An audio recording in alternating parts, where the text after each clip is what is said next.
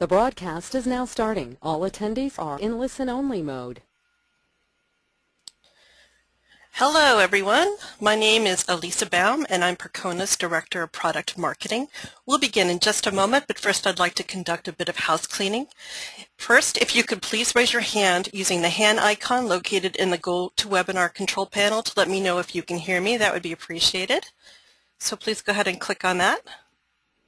Great, I see hands. Thank you very much. Next, during this webinar, you will be on mute. Should you have any questions during the discussion, please go ahead and enter them in the questions field within the control panel. At the end of this webinar, we'll take as much time as possible to answer questions. Those that aren't addressed will be answered in a follow-up blog post on Percona's MySQL performance blog.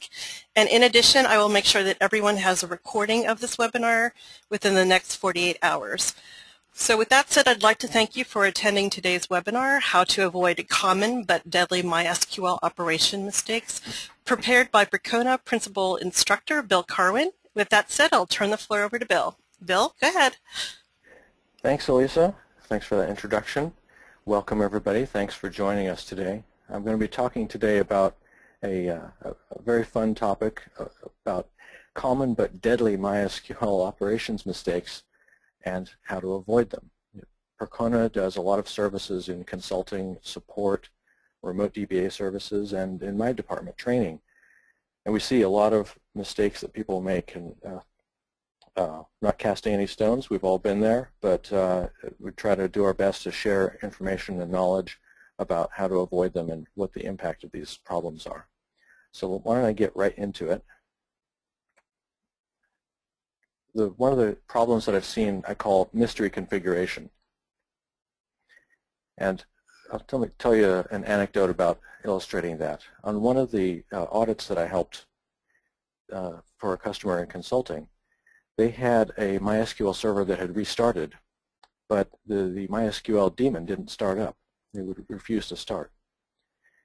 After some investigation, we looked in their config file at my.cnf.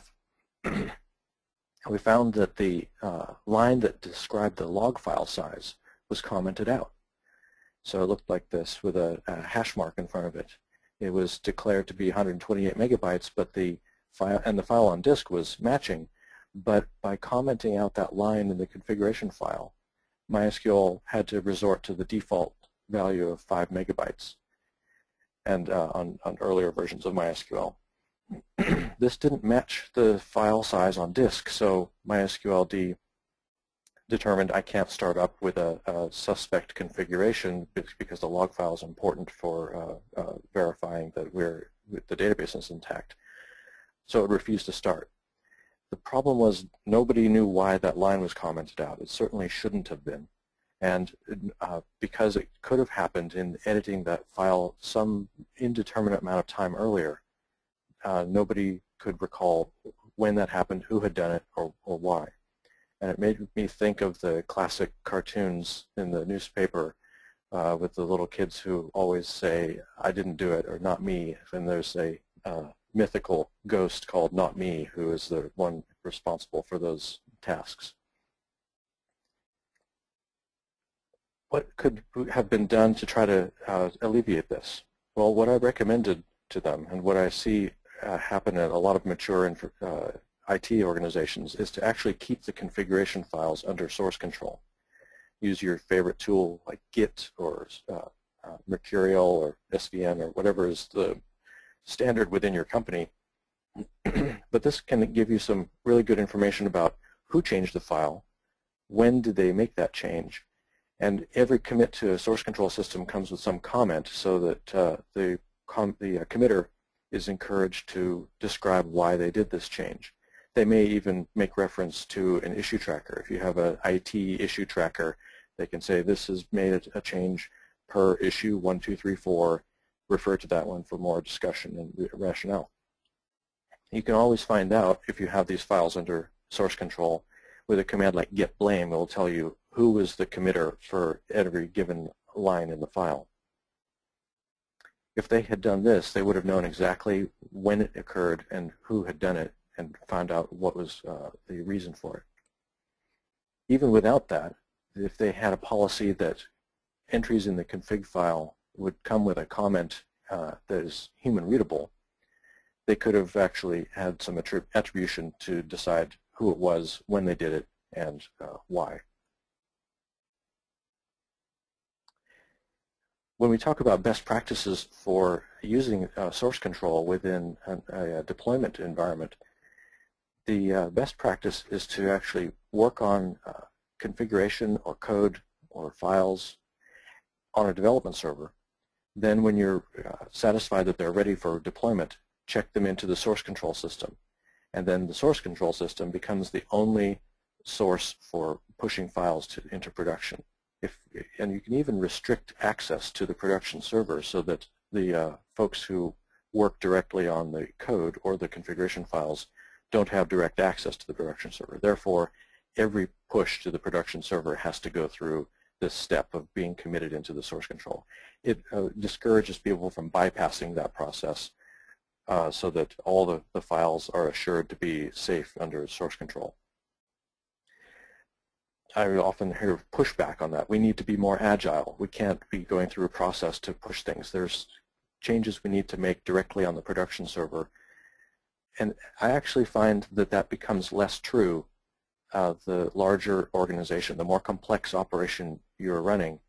It becomes more and more important, not less important, to have this kind of a process to assure that if you have multiple people making changes on the server, make sure that you have it under source control. And I've seen a lot of companies find that they have to go to this model as they get larger and more mature. Another pattern that I've seen is what I called abandoned experiments. For example, you could have a configuration file for MySQL which is too large to be readable. Often people start with a configuration file of one of the samples that are provided with the MySQL product. The largest one that I've seen is just called myinodbheavy.cnf. It's 479 lines long. It has many settings for configuration and lengthy comments describing how those configuration variables work. But it means that if you ever make any changes that are different from the boilerplate sample, it becomes hard to track those down. You're trying to hunt for a given line within this almost 500-line long file. You start to wonder which ones you changed. Often people change variables experimentally, and they increase values without modifying the comments. If you've got 400 lines of comments describing things, how do you find the comment that describes the one that you were writing instead of the one that came with the sample file? Changing variables away from their default values, you make the file even longer. And if you make frequent changes, you can also confuse the matter. The pattern that I see often is that sites change the configuration values without knowing what they'll do, just to see what will happen. And then afterwards, they leave those experimental changes in their configuration file without returning them back to the default or even the sample value. And you have no record of who made that change, what was the reason, or whether it made any difference. So the sort of the tuning by try everything method. Sometimes if you're changing values away from their default values, you could be masking better values for those variables that are become defaults in future versions of MySQL. For example, you may have a small default value for a variable in one version of MySQL. You've tuned it up to a moderate high value, but then the even better value is the new default in a new version of MySQL. And by having the override in your config file, you obscure your ability to be able to take advantage of that new default. The log file size is one good example where the new default in 5.6 is quite a bit higher than it was previously. And there are quite a few others. So ideally, we could leave the defaults alone. If the defaults are good for typical workloads, they're probably good for your workload. And in many cases, this is true. So you can leave the config values at their default unless you have some specific tests that you have done to prove that changing those config values have made a difference in your environment. And to me, that means having a environment where we can test that, put that into a reproducible and testable kind of repeatable way of making sure that those variables have something to do with our workload, and then we can finally put them into production. Otherwise, we'll leave them alone. Keep in mind that you don't necessarily need to tune a lot of variables. In fact, in most MySQL installations I've audited, many of the variables don't need to be changed at all from their default levels. A good example is cases when I've been asked, will MySQL run faster if I increase the buffer pool size? And the answer is, well, maybe, but it depends on your traffic and it depends on the size of your database. In an example like this one I show, you may have a buffer pool size of 96 megabytes. And you're wondering if you increase it to 128 megabytes, will it make things run faster? But in fact, your database is still very small and it's only occupying a fraction of that available space. So you could increase it, but it will make no material difference. You want to understand where your bottlenecks are before you change the configuration values. Aimless tuning, that is tuning without a plan to guide you. I try to keep in mind advice from carpenters. They say measure twice, cut once, and what they're trying to do is assure themselves that they haven't made a mistake in doing the measurements, and if they cut a board too short, then that wastes that whole board if they can't add more length to a board. We can adopt a similar principle in tuning a database server. And my habit is to first have a goal. Make sure that I have some measurable indicator of performance. For example, if I see a lot of sorting activity resulting from queries, there may be cases where the sorting is using the disk. These are called sort merge passes.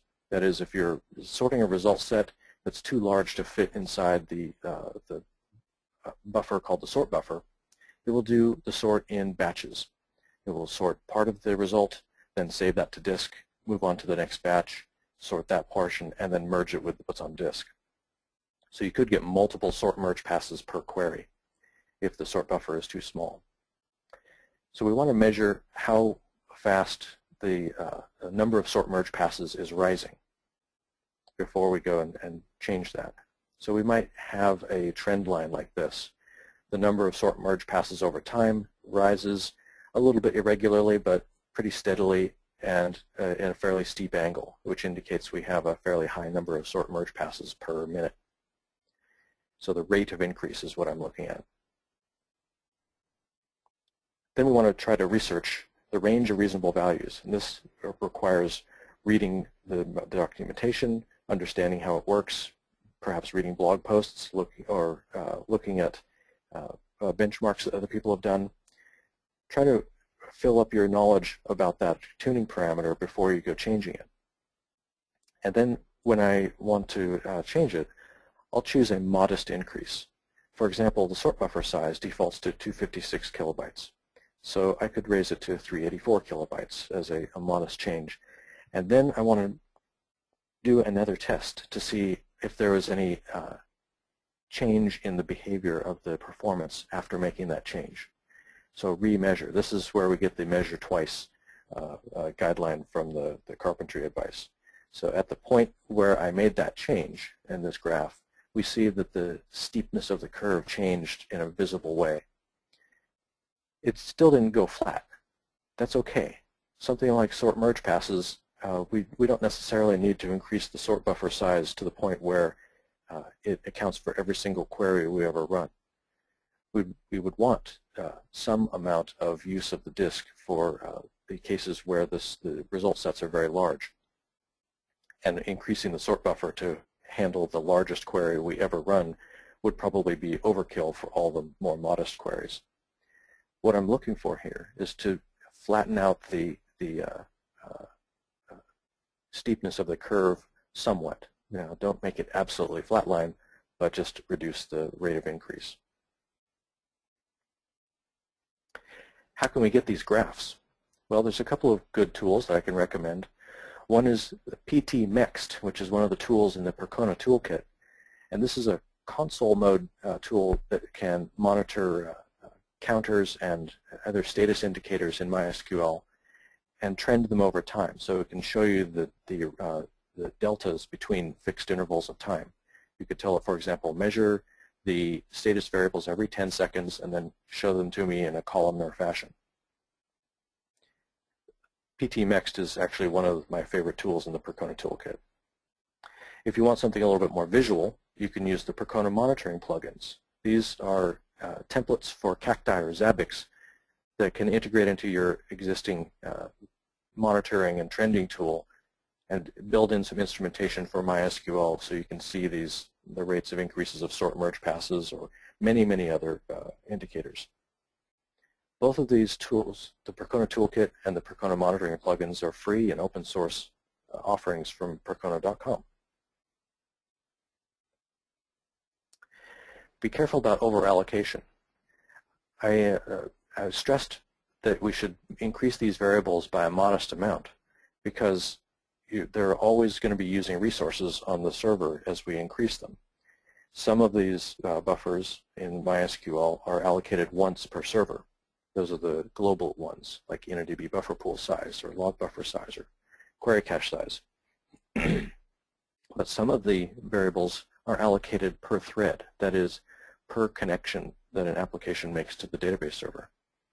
Be careful about increasing these too much because if you suddenly had a spike in the number of threads, then you could potentially, although that's kind of in theory, you could potentially have a lot of memory be allocated all of a short time. So you would not want to increase the sort buffer size to a gigabyte or something large like that. You'd want to keep it more modest.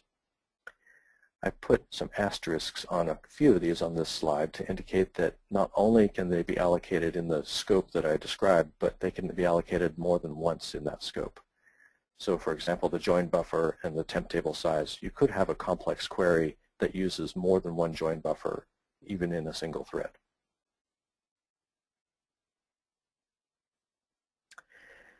Brittle backups. Of course, it's obvious that making no backups is also a sin of database operations, but I think we can agree that that one is the one that we all avoid. But making brittle backups, what does that mean? For example, I had a site that had an emergency crash and they needed to restore from backup. That was the easiest way for them to recover their database. But unfortunately, when they went to try to retrieve their backup to restore it, they discovered that up to the last 6 months of those backups that had been created by automated tasks had been being saved on a file system that was 100% full. So it was not able to save the entire content of the backup. And therefore, none of the backups that they thought that they had made over the last 6 months were actually recoverable. This could be a disaster. If you have a damaged database and no ability to recover it and no ability to get the recovery for anything newer than 6 months ago, this could be the problem that causes you to turn off the lights for that business. Many of the businesses today are entirely dependent on the data that they collect and manage, and if they lose that data, then they could be in a very bad situation. So it behooves you to make sure that a backup and recovery process is one of the things that you absolutely treat as critical for your business. Another story along these lines. One of my customers asked me to review an automation script that he had created to run backups. It was a shell script. And I reviewed it, and it had commands in it to back up the database using Percona Extra Backup, and that was fine. And there was also some other external assets, files and images and things that it provided in the same process to run the backups at the same time. That was fine. And then at the end, it emailed him to notify him that the backup was successful. And he used a good command line tool to send the email in that manner. But what I advised him was the commands that were being run to perform those backup steps were being run, and then the success of them was not being checked by the script. Many of the commands will indicate whether they're successful or have failed by their exit status, but his script was not paying attention to that. In this case, it gets to the end of the script, and it would email him with the notice that it was successful without regard to whether it was actually successful. So we worked with him to advise him on how to interpret the exit status of the various commands and to build that into his logic in his shell script and send a alert in case anything goes wrong, instead of just assuming that it all succeeded by the time it gets to the bottom of the script. So that was just the process of trying to refine that. But it points out that you need to be active about checking to see if the processes were successful. In fact, we can also trust but verify. Even if the script was indicated success, we want to also confirm that that was successful. And that means doing some test runs or some fire drills to make sure that the backups are restorable. And to do this on a regular basis, it's absolutely critical to make sure that your backups can be relied upon. So it should be part of your safety processes to make sure of that. The best way to do that is to try it. Restore that backup on a testing or stage server in your environment. If you don't have the ability to have a separate machine for this, use a virtual machine, like running under VirtualBox, or you could use a cloud machine that you use temporarily for this test, like an Amazon EC2 instance. Or you can also start up a secondary instance of MySQL on any machine using a tool like MySQL Sandbox. MySQL Sandbox is a great utility that was developed by the QA manager of MySQL to try to launch user space MySQL instances. You don't even need to be a super user to run these, and you can do them in any directory you want. So it could be handy to start up an instance of MySQL and then shut it down for testing purposes. And likewise, as I mentioned on the previous slide, make sure that any of your automation for backups and restore have proper error detection and error reporting. How can we verify that a backup was successfully restored in these tests? Well, one of the ways is if there's a restore command, make sure that it completes and indicates success in its exit status. Things like extra backup with the -- copy back option will tell you that. Or you may have to, or if you're restoring a logical dump type file, you may replay that with the MySQL client and then test to see that that was successful and completed. Then being active about testing that the database contains the right data once it's restored. Here's a few tips on ways that you could do this in a fairly lightweight manner.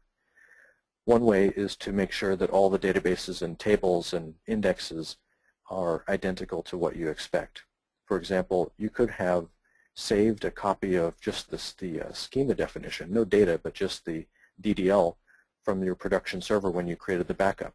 And you could save that in a file called baseline.sql, for example. And then after you do this test restore, you could dump out the DDL from that instance and diff that against your baseline. If there's any differences, it means that you're missing some tables or indexes or other objects. So make sure that you have that baseline that indicates what it should look like, and then you can test it against that.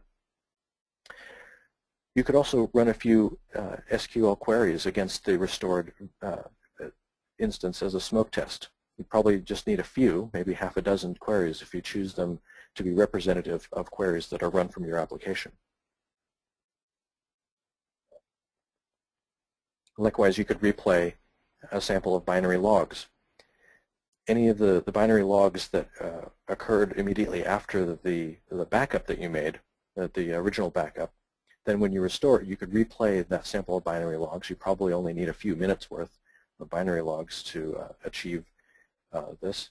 But the idea is that you would replay those against the test restored version, and if they run with no errors, for example, they find the tables that they're looking for, all the SQL works, and it results in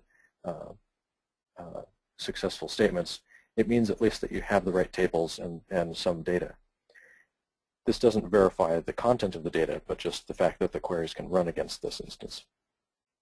And finally, checksum table is a statement that many people overlook. It's part of MySQL by default, and it will read the entire table and report to you a checksum value that's generated from the entire content of the table.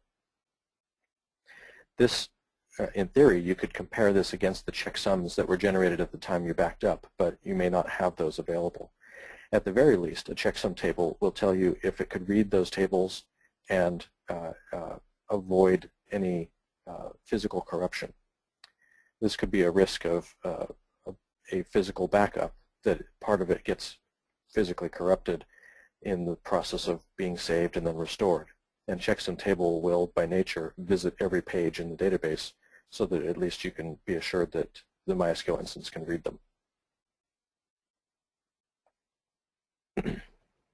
It's also worthwhile testing the restore process just to get practice in your recovery process. You don't want to get into a situation where you have an emergency and need to restore a database and then wonder, what are the steps that we need to do the recovery? Where are the files? Who has access to do this? That can lead you to have additional minutes of downtime when you're trying to do the recovery, and that's the last thing we want to do during the times that we would need to recover.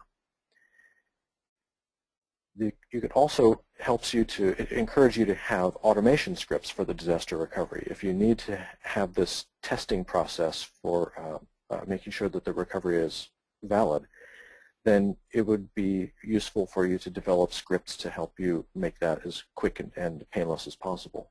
And that will help you during an emergency too, to make sure that you have scripts that work, that are well tested and regularly tested, and that everybody knows how to invoke them. And finally, the other benefit of testing is that you'll have a feel, because you do it frequently, of how much time it takes to recover, and testing that against a recent version of your database. Databases always grow, so if you had last tested a restore maybe 12 months ago, then you would know how long it took you then, but you don't know how long it takes you with the current database. And if you do this testing frequently, you'll have more of a familiarity with that, which can be very useful during an emergency situation when somebody is standing behind you and saying, how long until we're back up? And you can now give them a very precise answer.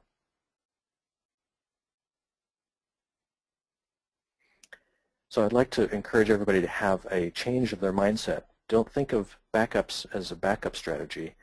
A backup that can't be restored isn't much use at all. So let's think of this more as a restore strategy. Make sure that the backup is just the means to the end, and the real goal is to be able to restore this. Make sure that you have that part of your process.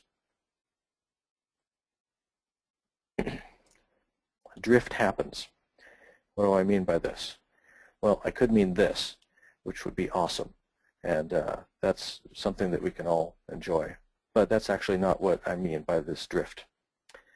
In this case, I mean replication drift happens.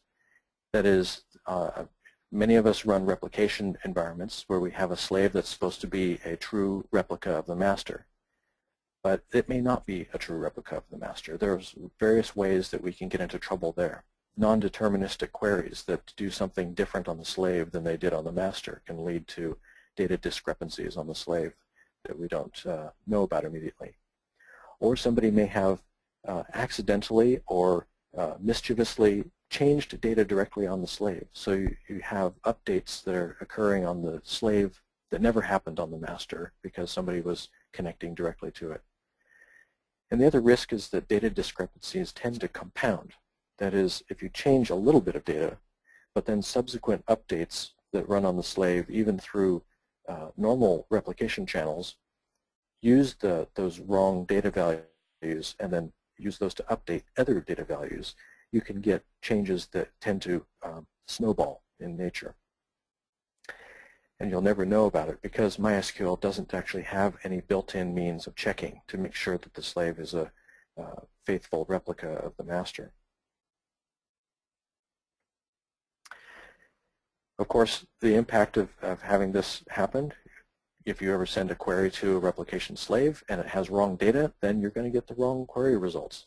And that will lead you to have improper behavior in your application or bad reports and many other effects. It sort of goes without saying. Also, many people use a replication slave as the source for their backups to try to minimize the amount of load that's on their production master. This is okay to do as long as the slave has a accurate replica of the master.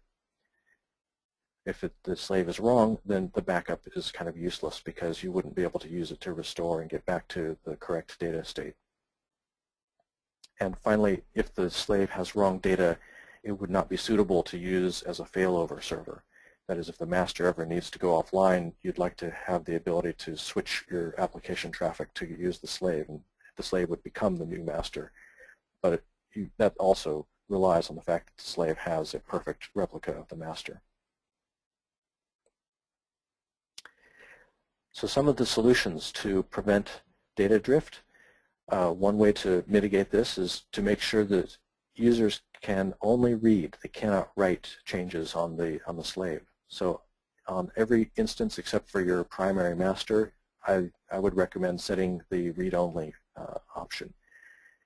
The root user and any user with super privilege can ignore this. They can still make changes. So this would be a good reason to not allow applications to use the root user and be very conservative about who in your environment has access to that root user or any other MySQL user with the super privilege. And another way to reduce the risk of non-deterministic queries is to use row-based replication.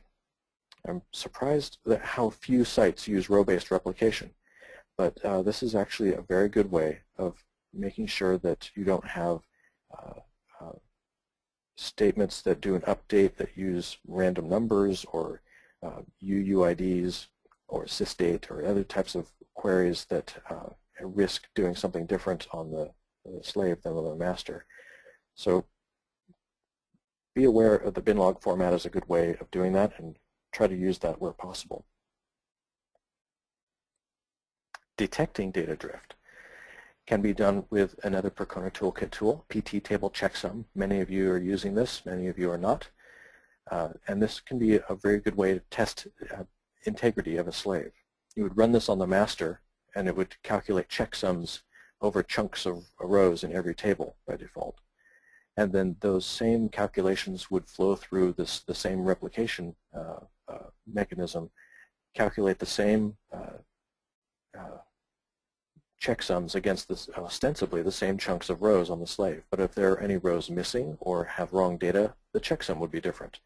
And any chunk for which the checksum is different represents a data discrepancy. Hopefully that's a very small part of your database. On one occasion, I helped a customer who had a database of about 250 gigabytes, and they had never run a checksum or hadn't in a very, very long time. And we finally got permission to run this, and we did so at an off-peak hour and found that 30% of the data on the slave was wrong, which was kind of made the slave pretty useless in that time. We had to correct that. After that, I instituted a cron job to help them run the PT table checksum on a regular basis. We did this weekly. In that environment, it was a good time to do it on Saturday night. That was the time of their least load. And for their 250 gig database, it took about 4 to 5 hours to run a full checksum of the whole database. And that was something that they could do. Running that checksum doesn't interrupt traffic. It can still run concurrently. It just added a little bit of extra load to the servers. Once we did that, we were able to examine the results as soon as possible after the checksum finished. You could even build that into an alerting tool so that it would check automatically to see if any of the chunks report any discrepancies. In fact, Percona monitoring plugins will work with Nagios as a very popular alerting tool, and it will find if any of those chunks are reported as different and let you know about them immediately. What do you do about that once you find some discrepancies? Well, there's another Percona Toolkit tool. It's great how there's a Percona Toolkit tool for just about every problem that you can come up with. PT Table Sync helps you. It will examine the same set of checksum results that the PT Table checksum generated and try to correct data by finding the minimal amount of changes it needs to do to reinsert data on the master. This will be a no-op on the master. It'll just read the current values on the master and reinsert them. So it'll essentially makes no change.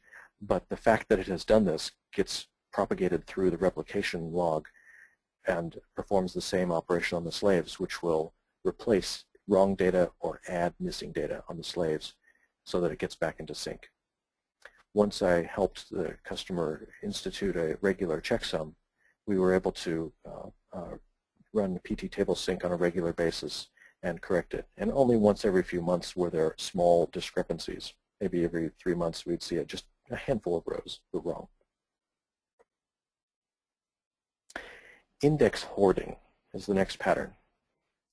And this is the picture I found to illustrate this.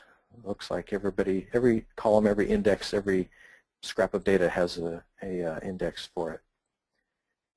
Indexes can overpopulate. You can have too many indexes, and the cost of this is that it consumes some space on disk. In this example, I've done a show table status, and I showed that there's data length, which is the data rows for a table, and then there's index length, which is the number of bytes occupied by secondary indexes. And that's just to demonstrate that there is some storage space being used by indexes at all times. Indexes also occupy part of your buffer pool. Both data pages and index pages can occupy the buffer pool. Actually, in the case of buffer pool, they call the data pages index pages as well, because everything's an index in InnoDB. But in this case, we see that there's a title table, and it has some pages associated with its primary, its clustered index, and then there's a couple of other indexes which also occupy space. So the more indexes you have, the more chance you have for consuming more of your buffer pool. And it makes life more hard for the query optimizer.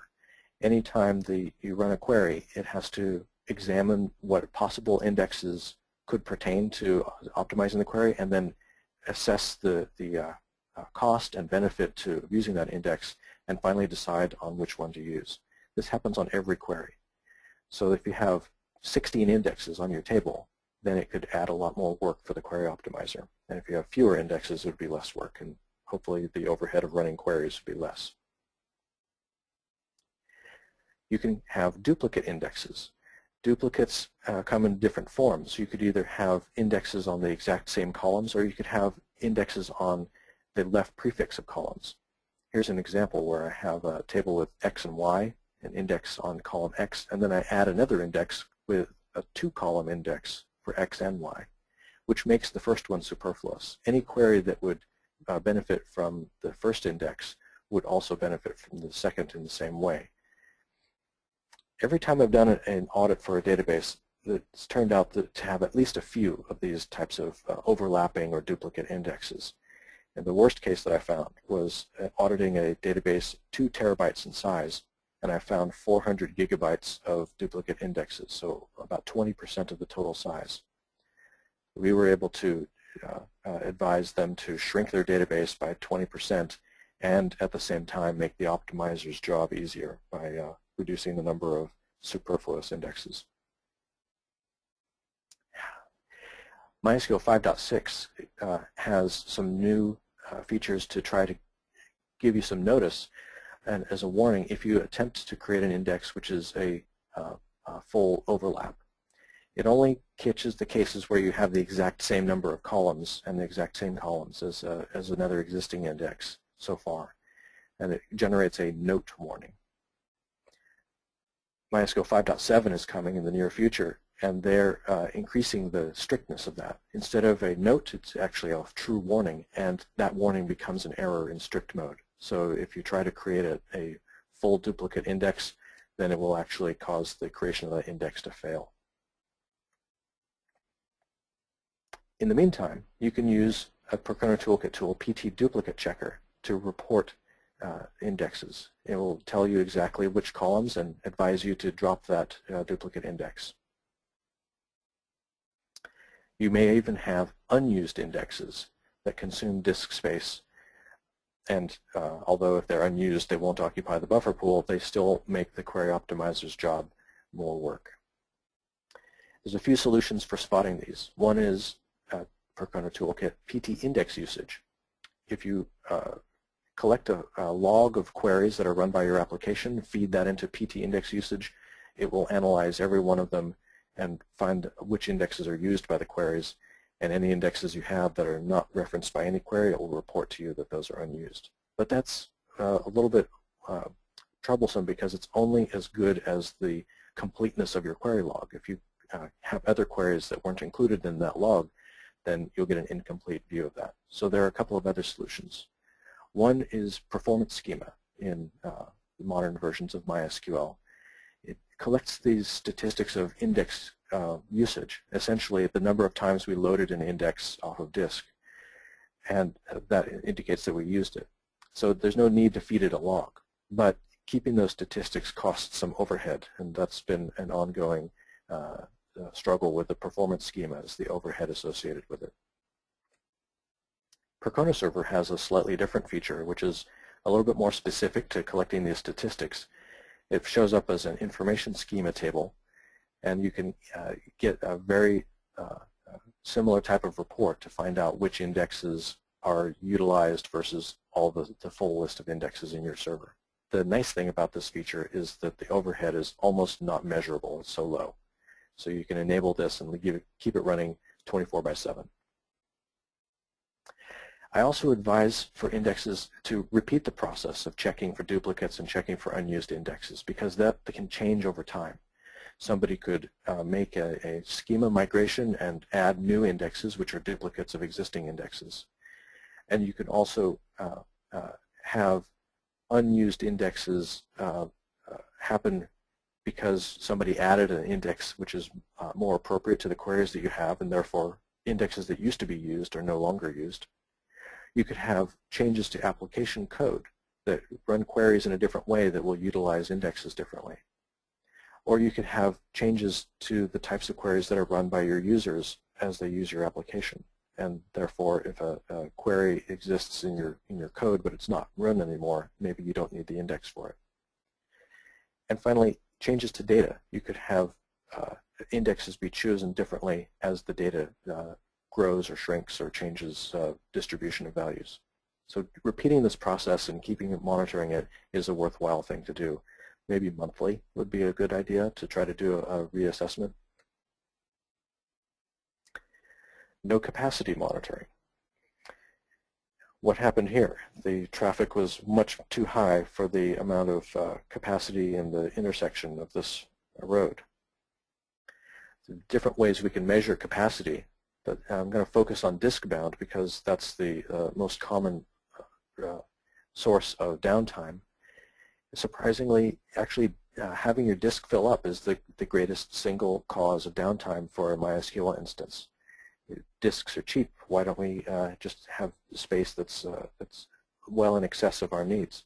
Well, it turns out that data keeps on growing, logs keep on growing, and that can cause problems. My technique for trying to assess the capacity planning is first to measure our capacity at the maximum that we could have. For disk size, it's easy. You just use df to tell you how big your data volume is. For the runtime capacity, or how much traffic they can handle, you'd need to use benchmarking tools to try to figure out what the maximum amount of traffic you could throw at it. A good tool for this is sysbench. It's an open source tool. Percona contributes to it regularly. And you can use this to benchmark with or without involvement of MySQL. There's different tests that the tool can run. And then once you have an idea about what your capacity is, then regularly measure your usage relative to that capacity. df can tell you how much space you're using on the disk as well as how big it is. A common tool that's often present on many Linux systems is IOStat that can help you to do ad hoc monitoring, find out how many IOPS you're currently demanding from the disk. It will tell you about queuing if you have more requests than can be handled by that disk. There's also ways that you can use Percona monitoring plugins to monitor for the usage of the disks and to alert you if you have of you're overtaxing either the space or the traffic. Regularly testing disk health is another way to avoid downtime. Different tools for testing and assessing the health of disks. This is important to do because disks do fail over time, and it can either result in downtime or at least degraded activity. If you have a RAID system where one of the drives goes out, you may have lower performance even though you can still use it for some period of time. This also happens on storage area networks. Service interruptions. Anytime you have the requirement to take your database offline, it's a service interruption. And some of the typical ways that this happens is if you need to run a long-running alter table to try to change the schema for a given table, or if you need to shut off MySQL daemon in order to upgrade it to a new version, or if you have a failover architecture, but it just takes too long for the failover to happen. And here's some ways we can mitigate that. MySQL 5.5 and 5.6 have new features to make some of these alter table operations faster. For example, 5.5 has fast index creation and even faster drop index, so that it's less painful to be adding indexes.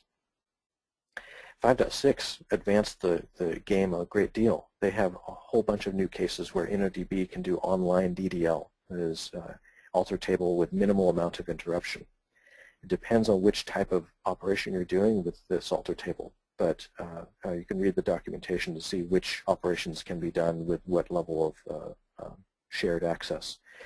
Those can either do no locking on the table at all, or they can do shared locking so people can still read but not write, or some operations still require you to do full locking as per the old way. PT online schema change is another Percona toolkit tool that will help you in those other cases where the online DDL doesn't work. For example, adding a primary key or adding a whole new column to a table can be interruptive even with online DDL, but PT online schema change can help in those cases. We've talked about that on webinars and presentations in the past many times, and many of our customers have adopted this and found that it's a great lifesaver for avoiding downtime. For upgrades, we have no ability to do online DDL because an upgrade really requires you to shut down the MySQL daemon. And a good way of doing this is to have a pair of servers so that you can swap back and forth. It's very easy to configure two MySQL instances to be slaves of one another. We call this a master-master relationship. And so one of them can be taken offline while the other is handling the application traffic, and then you can swap their roles, making the second master be the one that applications are talking to while you take the first one offline. And because MySQL replication is asynchronous, each one of them keeps track of where it left off on subscribing to the other's changes and catches up once it comes back up. For failover, what we'd really like is to have instantaneous access to all the same data and not have to worry about the time it takes to bring up a new instance. Percona ExtraDB cluster is emerging as the best solution for this, where you have the ability to create a whole cluster of nodes, all of which can be the master at any time. And they're sharing the changes in synchronous replication so that they all have the complete set of data at all time. Percona has been deploying this at customer sites for well over a year now, and this is proving to be a go-to solution for many workloads. Like any clustering technology, it's not going to work for every single case, but it is proving to be very useful in a wide variety of cases. Well, we could go on all day, and there's quite a few other cases of deadly sins that we could talk about with operations, but we'll probably do another presentation along the same lines with new topics in the future. Or you can go to the Percona Live MySQL Conference and Expo. There will be many sessions and tutorials from experts that will be talking about these types of issues, as well as cutting-edge solutions and technologies that can bring new solutions to solve them. If you want to make sure you get the best rate, you can use the early bird rate that is going to be ending February 5th. And as a special discount for listening to this webinar, please use the code WebinarSC and give an additional 10% off. So thanks very much for listening, and I'd be glad to take any questions to fill out the time that we have. Okay, Bill, thank you so much. That was very, very informative. We do have questions, and people, please go ahead and enter any additional questions that you have in the GoToWebinar control panel. And I just want to remind people that I will be sending a link to both the recording of this presentation and the slides so that you can look at it again and also share it with your peers. So with that said, I am going to go ahead and read the questions. You ready, Bill? Mm-hmm. Okay, yeah, go ahead. Great. Let's see here. What if I use rsync to sync the MySQL dir directory to another server as a backup? And this was referencing when you were talking about backup strategy or restore strategy.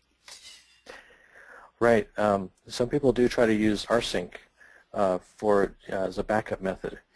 The problem with using rsync is that it will copy the data files, but if you're simultaneously making changes to those data files, and the changes are going on during the number of seconds that you were doing the rsync, you could get parts of the data files copied over to the new server in some random order.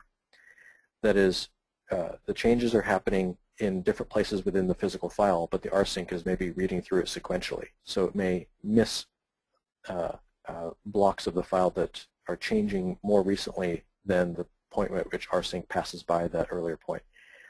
The impact is that you end up getting essentially a corrupted file on the other side once you have the copy finished on the other server. A better solution for this is to use Percona Extra Backup. Percona Extra Backup will retain the state of data in an intact fashion as of the time that it finishes that copy, and Percona Extra Backup can do something similar to what rsync does, which is to stream that data over a network to another server. So I would advise you to look into Percona Extra Backup. It's another free open source tool that we offer, and it will do physical backups as fast as rsync or near about, and with preserving the data integrity. So it's much better than using that. Okay. Thanks for that question. Thank you for answering it. The next question is mixed binlog format useful as well as row? Mixed binlog format is basically it's statement-based binlog format by default. But if the MySQL ever detects that there's a query that it can tell is non-deterministic, it will switch to row-based automatically just for that one statement. Of course, this is only as good as its ability to detect non-deterministic queries. So if there's any missing cases in that algorithm, then it could inadvisably use a statement-based format for the individual statements. I would go with row-based format as a default. The only other caveat to using row-based is that if you had an update that affected 1 million rows, for example, it would have to add a lot of data to your binary log, and that can cause binary logs to grow very quickly.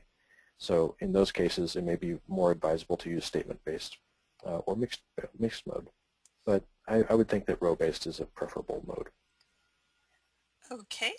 The next question is, to verify a restore, can the check table extended command be used? This supposedly makes sure the table is consistent. I was wondering if this is still useful to verify a restore in the latest versions of MySQL.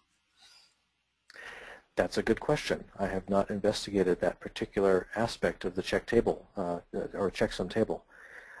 What I'll offer to do is to address that in a follow-up blog post, and I'll try to make some comments about that. Okay. Next question is... I will follow up on that. Perfect. Yeah.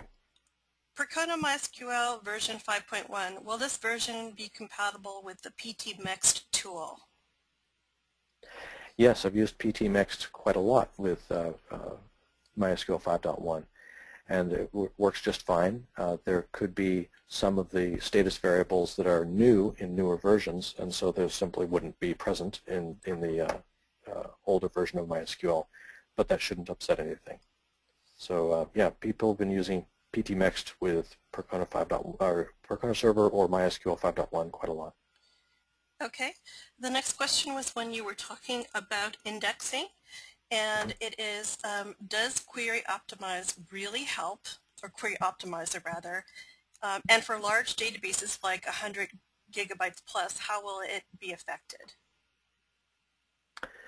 The Query Optimizer runs for every query, and it will do its best idea to figure out the order of tables to access and which indexes in each of those tables to use. If you had a very large table with 100 gigabytes, it would still decide to use indexes where appropriate, but at that size of table, you may find that even an index doesn't help you speed it up to the level that you want. Other solutions could include partitioning, so that you would actually be accessing a table which is physically only a fraction of the size of your whole 100 gigabyte table, and then within that partition, again, it would be accessing rows using an index. So the combination of partitioning and indexing can be very effective. I'll try to find a good presentation that demonstrates this, and I'll include that in the blog post that we use to follow up. Okay, next question. Is there a list of measurable indicators of performance somewhere? That's a tough one. Many of the measures of performance we get sort of implicitly by monitoring variables in the show global status command. The rate at which certain things are changing, for example, how many times are we creating temporary tables on disk per minute, or how many times are we doing sorting per minute, how many times are we doing I/O to the InnoDB table spaces. It can be very tricky to find out where your bottleneck is. So there's, and in a way, the answer is yes, there's a list, but it's almost too much information rather than something that's a nice guideline. And your job is to figure out which one of those is your bottleneck. Many times you have to put information together from various sources. For example, not only MySQL status variables, but also measure performance from system tools like IOStat and VMstat, and kind of correlate the information. There's a good tool in the Percona toolkit called, I'm blanking on the tool name right now. The tools in the Percona toolkit can collect all that information from various sources, both MySQL and system-related tools, at the same moment. So it's easier to put them all together and correlate them. And that can say, okay, when I have excessive disk queuing, as reported by IOStat, what's happening in MySQL at the same moment? And there you can put together kind of a story as to what the correlation is and try to pinpoint what the root cause is. So it's kind of an art. You have to be able to read many different sources of information and find the patterns. That's about as good of an answer I can give you at this time. Somebody said it was PT stock. Is that what you're talking about? Exactly. Thank you. I just the word exited my brain. Cool. Thank you, audience. All right. The next question is, how does most of this apply to Amazon's RDS? Not having direct root access seems like a problem. Yeah, exactly. Amazon RDS is attractive as a ready-made appliance for MySQL in the cloud, but it comes with some limitations. Many of the tuning parameters you can't access, or you can only access through a graphical interface. You can't SSH in there, so many of the tools that we would like to run, like IOStat, we can't run. We are only able to get the metrics that they expose through their RDS control panel. In some ways, what my conclusion about RDS has been is that this is maybe a controversial statement, but as soon as you get to the point where you're concerned about performance, you've already outgrown Amazon RDS. And you need to move to a different platform like EC2 or your own hosted servers. And the reason I say that is that there's enough limitations in tuning Amazon RDS that we may not be able to achieve optimal performance. The primary value of RDS is convenience. Okay, well, we are at the top of the hour, and there are several more questions, Bill. So what Bill will do is create a follow-up blog post on Percona's MySQL performance blog and answer your questions. And also you'll be able to contact him if you have additional questions. And I believe you have your contact information in the presentation. Is that right, Bill? I'll make sure that there is, yes. Okay, great. Well, everybody, thank you so very much for your time today, and we are looking forward to seeing you in a future webinar. And Bill, thank you again for a great presentation. Thanks for putting it together.